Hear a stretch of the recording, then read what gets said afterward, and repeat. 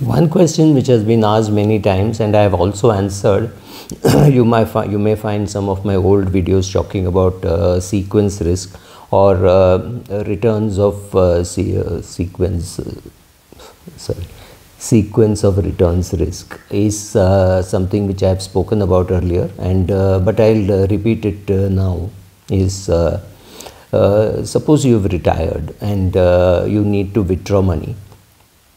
Let's say you're 65 and you've retired, you've invested all your money and the market goes down, right? So the market goes down by 8% or something like that. So okay, your portfolio is down by 8%, doesn't bother you much, and the next year you say, okay, I'm going to withdraw. So you withdraw. Again the market goes down, but this time it goes down by 14%. And the year after that, COVID strikes and you need to remove a big chunk of money to pay for your mother's hospitalization, not covered adequately by insurance. So you remove some more money. So here you're removing money in a bad market where you're already feeling bad that your portfolio has been killed by the poor returns over 2 years. And in the third year you again withdraw, and then the market remains steady for some time, maybe 6-8 months after you have removed. What has happened is your portfolio has been had completely, and now you're staring at a portfolio which is about 30-35% lower than what you began with the day you retired. So in 3 years you have decimated 35% of your portfolio, and now the question is not what happens to the balance of your money, the question is what happens to your stomach. Are you now able to stand steadily and say, oh, Subra says in a bad market you should not withdraw, so I will not withdraw? Or are you saying, look, whatever Subra says, I cannot now contribute, so now for me capital preservation is very important, so let me remove the money and put it into bank fixed deposits or something like that. Will you react in panic situation is a very important question to answer. And even saying, oh, last time when the market fell I did not react in panic, so I won't react in panic, is also wrong, because now you have aged, and when you were say 55 and this happened, you were happily with sitting with your friends and saying, oh, the market has fallen, so I pumped in more money, and you did well with your portfolio simply because you had the conviction that on the first of the month you will get paid a salary. Now with that luxury going away, you are dependent on your portfolio. You don't have any other sources of income, you're not working somewhere. Now panic hits in and you are worried that the remaining 65% is too low. Subra calculated and told me that 3 crores is what I require for my retirement, and now 1 crore has been wiped out, partly by my mother's medical expenses and by the market falling. And today I know that Subra is going to tell me 2 crores is not adequate for retirement. What do I do now? That is the question that sequence of risk has to answer. So what normally is suggested is, if you are dependent on the portfolio, that portfolio cannot be a total only equity portfolio, or that portfolio has to be so large that any fluctuation in that, even 30% fluctuation in that, does not make you lose your sleep. Now suppose I have a portfolio where I get about 6 lakhs of dividend income and my household expenses are about 3 lakhs, or you increase the dividend income to say 10 lakhs of dividend income and my annual expenses are 5 lakhs, so I have a 2x moat or comfort there. Then it may be different. Then a fall in my portfolio may not bother me much, because it's a conviction, high conviction portfolio. I have built it myself. I know that I'm going to get the dividend, and a 35% fall in the portfolio does not mean a 35% fall in the dividend. I also know that the money that I withdrew for my mother's expenses is a one-time thing. It won't happen again, right? So I know all these things, then I may behave very differently. However, if it is a conviction which is fresh, which means I started investing in equity only at the age of 45 and I have only say 20 years of experience, or I started investing only at the age of 55 and I have my conviction is partly my own and partly borrowed. I am in a family where nobody else touches equities. Under these circumstances, it becomes very difficult for me to hold on to my portfolio during bad times, which is what will actually give me good returns, because after the market has fallen so much, or my portfolio has fallen by 35%, if the market does a 50% jump 1 year, let's say, and I am holding on to the whole thing, then my 70 will again become 100, right? So I need a 50% return to compensate for that 35% fall. And suppose that it happens, I have that 70% with which to recover. Now, if at that stage I lose my conviction and I withdraw, let's say 50% of equity and put it into debt, then out of my total from the original, I have only 35% left, and even the 50% jump will only take it to 52% of my original size.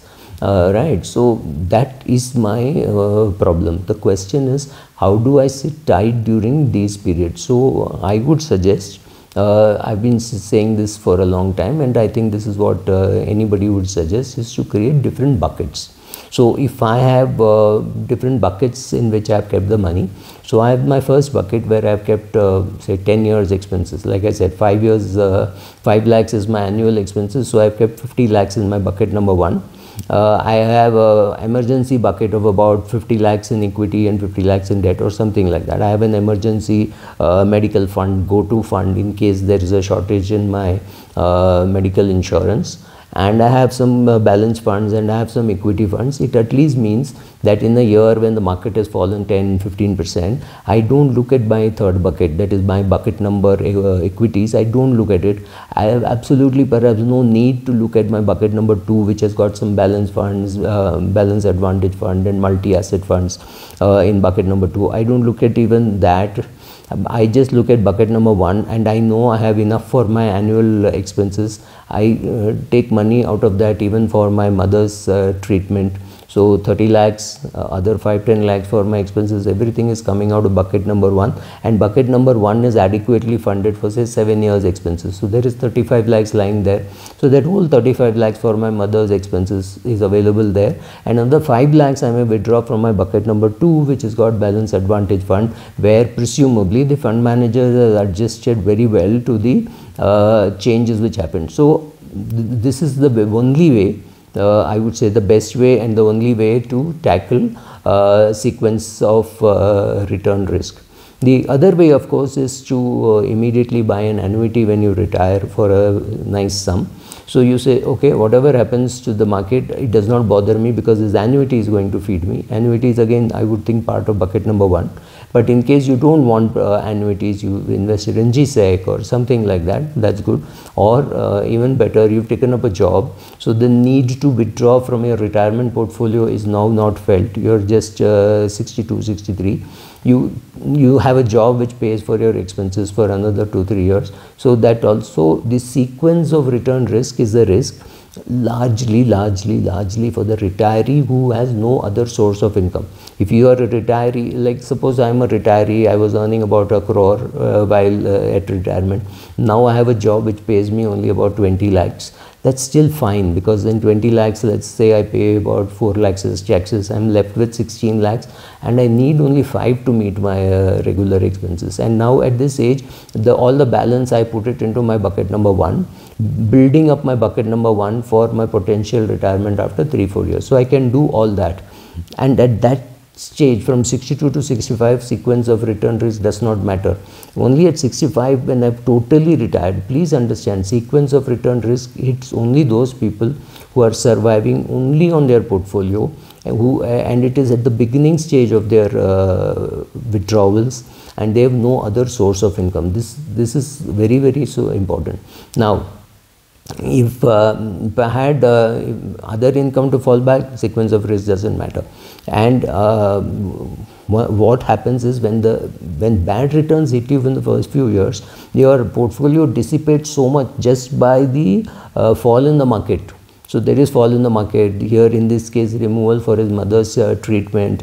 All these things hit you so badly, then there is not enough money left in equity so that even a big jump or a big recovery jump does not do enough for your portfolio, because you've withdrawn so much. You don't have enough strength for running the race. Okay, the race has started, you don't have, because you've dissipated your wealth by withdrawal and fall.